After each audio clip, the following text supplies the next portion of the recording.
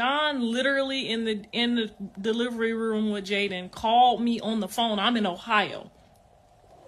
This nigga calls me like, Mom, this ain't going so good. She acting crazy. I don't know what to do. She over here scaring me. I'm like, this is what you do. Sit her up in that seat. I'm FaceTiming them. They got her lean back in the chair like, girl, who has a baby laying down? Lean her up in that chair.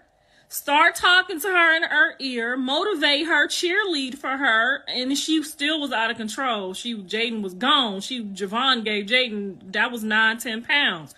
Javon gave Jaidyn a run for her money up in there, okay? So I'm on the phone and I'm like, it's her mom in there. But when your mom is in there, your mom being distressed, like you her child first. So her mom was in the chair like shook. I could see it on her mom. Jaidyn's mom was shook. You hear me? Shook. I was shook when I was in there with Callie. Like my sister had to come through. I almost fainted in some more stuff. So Jaidyn's mom was in the chair shook. I'm on the phone like, Jaidyn, sit up, baby. You got to sit up because you got to get ready to push.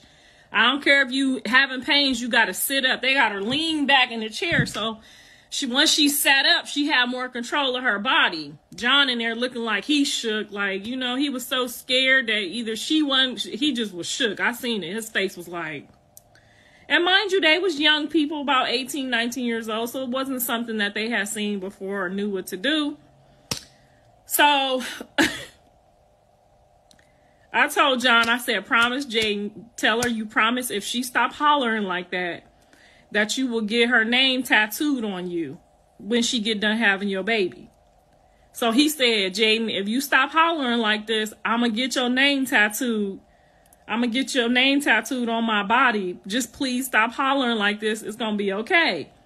So as soon as he told her he was going to get her name tatted on him if she calmed down, boy, she calmed down like a G. She was like, she calmed down so good. This story just warms my heart, y'all. I'm sorry if I'm taking it there because this is how the baby came out. Anyway, she calmed down and she was able to focus like, yeah, nigga, you better get this tattoo. You better get my name tatted. So this is a true story, y'all. I'm not bullshitting you. I'm on FaceTime. He tells her that. She calms down, and I just lay down and start praying like, Lord, have mercy. So anyway, he got her name tatted afterwards because she calmed down and she did a good job. Come on now. Y'all all know who my makeup artist is. This is a good story.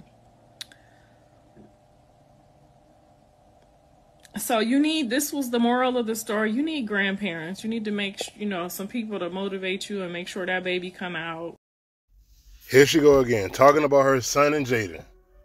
Who asked for this information?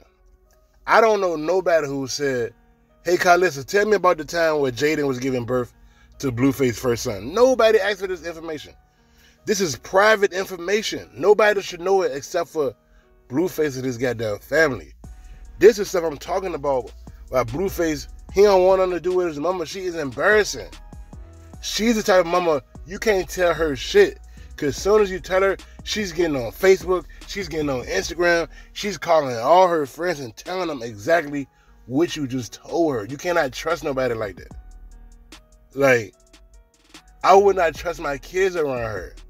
Because, like, somebody like that, they gonna expose everything. Like, why are you telling that business for? Telling me something. Oh, tell her if she stop yelling, I'm gonna get her name tatted.